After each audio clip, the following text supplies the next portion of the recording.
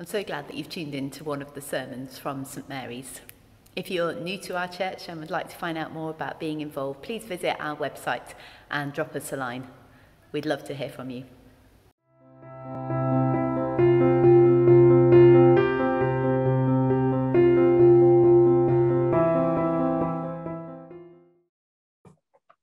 This morning's reading is taken from Acts chapter 3.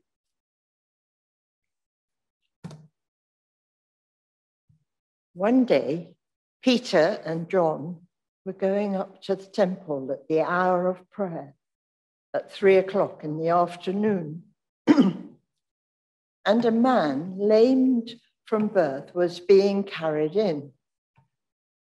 People would lay him daily at the gate of the temple, called the Beautiful Gate, so that he could ask for alms from those entering the temple. When he saw Peter and John about to go into the temple, he asked them for alms. Peter looked intently at him, as did John, and said, "Look at us." And he fixed his attention on them, expecting to receive something from them.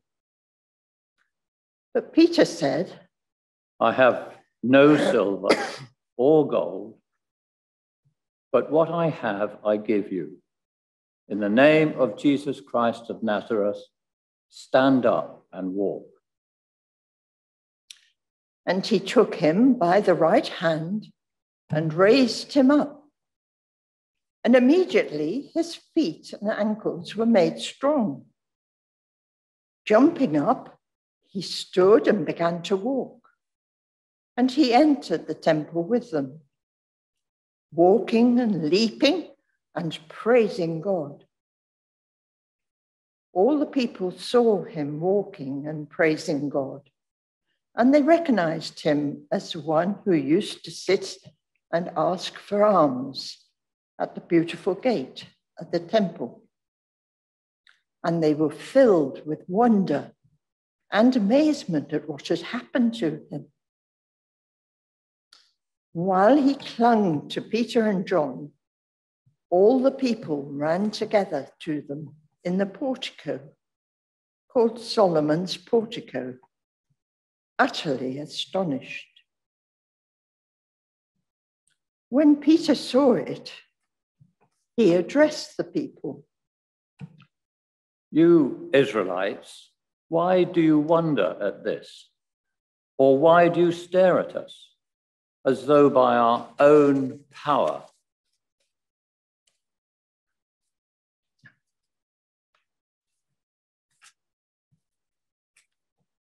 Why do you stare at us as though by our own power or piety we made him walk?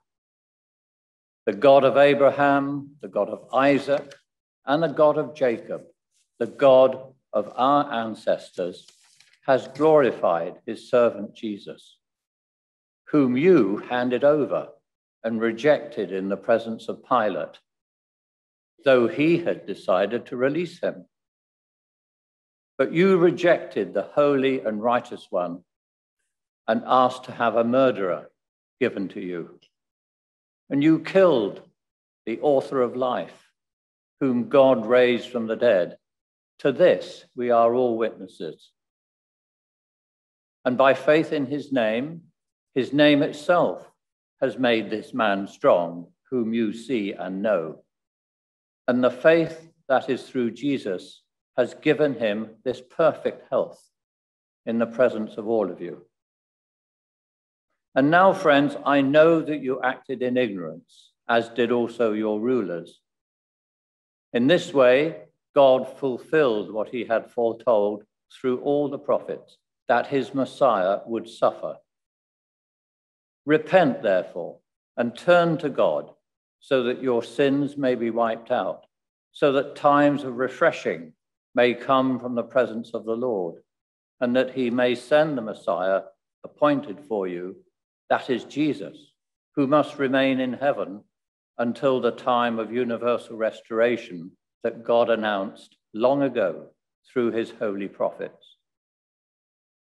Moses said, "The Lord your God will raise up for you from your own people a prophet like me. You must listen to whatever he tells you." And it would be that everyone who does not listen to that prophet will be utterly rooted out of the people. And all the prophets, as many as have spoken, from Samuel and those after him, also predicted these days.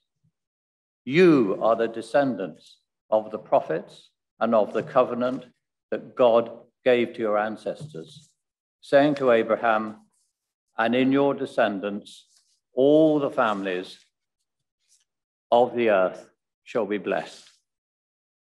When God raised up his servant, he sent him first to you to bless you by turning each of you from your wicked ways. This is the word of the Lord. Thanks be to God. Well, good morning, everyone. It's so good to be worshipping here together in the building and also at home. So shall we pray the words from Psalm 19, those wonderful words? May the words of my mouth and the meditation of our hearts be pleasing to you, O Lord, our rock and our Redeemer.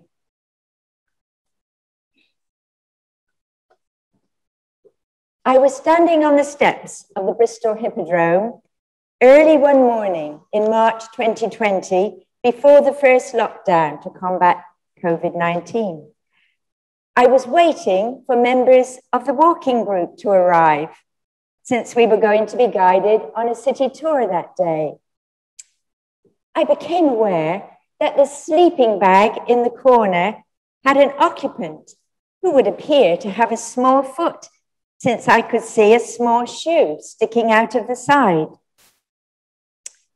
As I pondered this and the empty wine bottle next to it, there was a movement inside the sleeping bag, and suddenly a young woman popped out of it.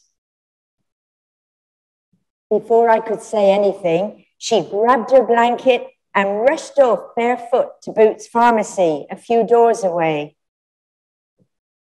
When she returned to her sleeping bag, we had a chat. I gave her some money for breakfast, and she also accepted the offer of a prayer. She told me her name, we'll say it was Jane, and she regularly slept on the street because she always ended up fighting with someone in the hostels. Drug addiction was part of the problem, I found out later, and that this young woman was well known to those who work with the homeless. It caused me to reflect on the vulnerability of the people we find sleeping in our streets today. Addiction to the drugs that are so easily available in our culture is a real cause for concern. How can we help them? Perhaps the efforts of the council to give everyone in this situation a bed in a hotel during the pandemic has helped some to move on to a better life. But what exactly is a better life? Imagine the scene in Jerusalem 2,000 years ago. It's a busy time in the middle of the afternoon, about 3 p.m. The disciples, Peter and John, were going to the temple for prayer. The temple is magnificent on top of the hill, gleaming white marble and gold. Just as they reach the gate beautiful, they are confronted with a lame beggar. This is the beggar's regular pitch. He was born severely handicapped and is now over 40 years old. Every day, people carry him here to beg from those going into the temple courts. There are no safety nets like the NHS to help the sick and disabled. This man relies on the generosity of the worshippers in the temple. He calls out to Peter and John, asking for money. They stop, and Peter commands him to look at us. The man didn't seem to be paying much attention till then, but now he looks expectantly at them as Peter says, "Silver or gold I do not have, but what I have I give you. In the name of Jesus Christ of Nazareth, walk." Peter then leans forward and taking the lame man by the right hand, he helps him to his feet. The power of Christ went into the man's body through Peter's hand, and the man jumps up and begins to walk. How amazing is that? A man who had never walked before accompanied Peter and John into the temple court, and he cannot stop jumping, leaping, and praising God. In Isaiah 35, verse 6, there is a prophecy that when the Messiah has come, then will the lame leap like a deer. This was the fulfillment of that prophecy. The lame man had asked Peter and John for money to buy his bread for the day. They didn't have their own money anymore. They lived in community where everything was shared. But they had something priceless to offer him as an alternative. And instead of arms, he got legs. No wonder he went wild with excitement when he discovered that they worked for the first time in his life. His expectancy of receiving anything had been so low that he hadn't even been paying attention. So before the healing power of God could be released into his lame body, his attitude had to change to one of faith and expectancy. I wonder if you have ever prayed for someone with no real expectation that anything is going to happen. I know that I have been guilty of that, but I have learned from experience that when you come to God with bold confidence and expectancy, he will reveal his awesome power in a phenomenal way. Praying with faith and expectancy will always attract the presence and power of God, and vice versa. Without faith and expectancy, God does not reveal himself. Anything is possible for God, our Creator. As it says in Psalm 50, he is the owner of the cattle on 1,000 hills and unlimited resources. But how often do we come to him asking for arms when we could receive legs? I recently read this story about Alexander the Great, the Greek king who became one of the world's greatest military generals with a vast empire around 350 BC. Alexander liked to feel that his subjects could come to him about any matter. One day, a beggar gained an audience with him and asked him for a farm for himself, a new house for his wife, a dowry for his daughter, and an education for his son. Alexander granted the large request, and when he left, one of Alexander's courtiers asked him, "Why did you let that impudent fellow have so much? He had it all." And Alexander replied, "I liked it. He treated me like a king. He asked big."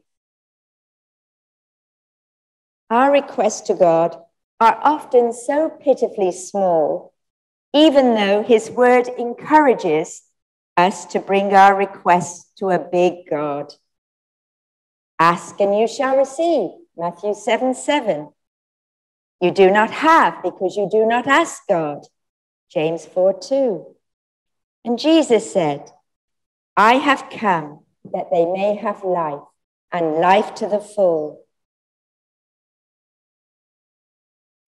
I have been praying a big prayer for the past 18 months with a prayer team seeking God's intervention on the local university campus, North Village. It's part of our parish. We are asking God to reveal his presence and his power to the students, for the awakening of a generation who probably know little about him. Many have had a strange year of isolation and loneliness during this pandemic. And we've now been given permission to reopen the Wills Chapel on the campus on Wednesday afternoons.